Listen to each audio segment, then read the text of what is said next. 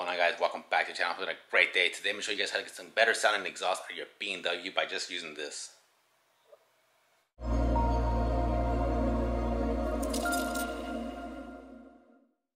Alright, so if you guys are watching this video, you are wondering how to get some better sounding exhaust out of your BMW without going out there and spending an arm and a leg on some aftermarket exhaust or doing something crazy and avoiding your warranty on your car.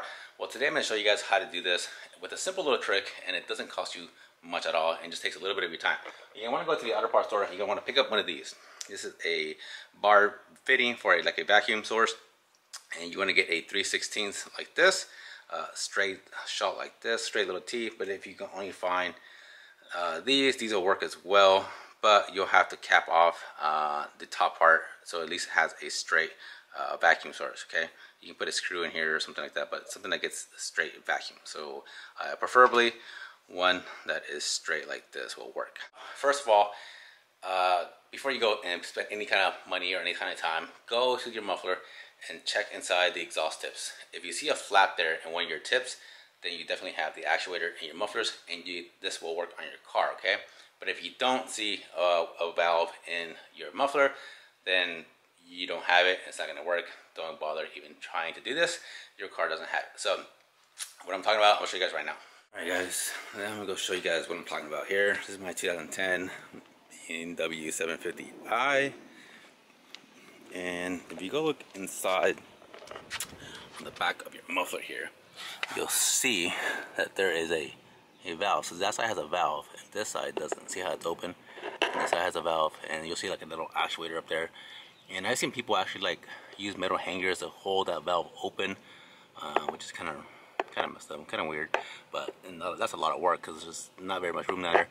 But yeah, if your car has a valve like that, then this will work for you. Okay, so now that we determined that your car does have a actuator in your muffler, we can go ahead and move on to the next step, and that is locating the actuator that has the vacuum going to the muffler. So what you can do is you can actually look in your trunk. Most of these BMWs have it in the same location, which is in the driver's side trunk area behind the cover. So that's where most of the actuators on all BMWs are. But if you are not sure, if you want to know exactly before you go waste your time, go ahead and just message me down below, and I can look it up for you guys, and I can just message you right back as soon as I can get the message.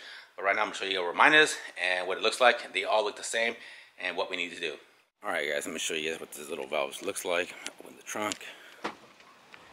And we're going to want to go into the driver's side area over here on this BMW 750. I'm going to pop this weather seal up a little bit so it gives us a little bit more slack.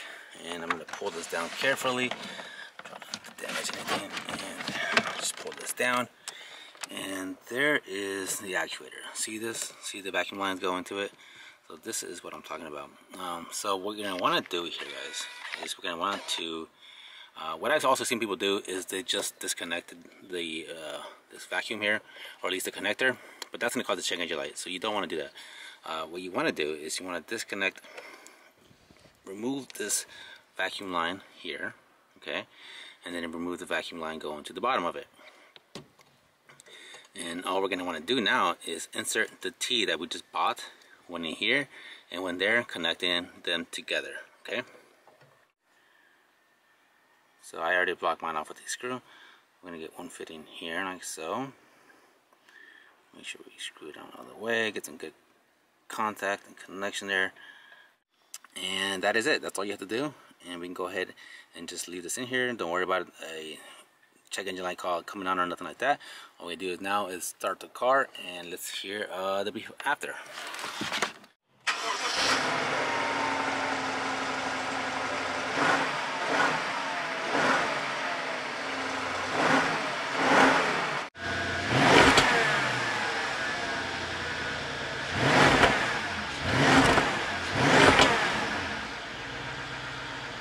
Alright guys, so that is it. The car sounds a little bit better. Definitely sounds a little bit throatier at lower RPMs. Before, the actuators would actually open up above 3,000 RPMs, but now they're constantly open. I'm thinking about removing one of the resonators on the car, because the car has two resonators. to kind of give it a little bit deeper sound. So I'm going to do that later on in a different video. I'm going to show you guys what it sounds like without a resonator, or at least without one resonator, because I don't want it too loud, but it definitely sounds a little bit better. But like I said, guys, if you guys want to know exactly where your actuator is on your car or your BMW, please message me down below, and I'll get to you as soon as I can. Please like, please subscribe, and we'll see you guys on the next one.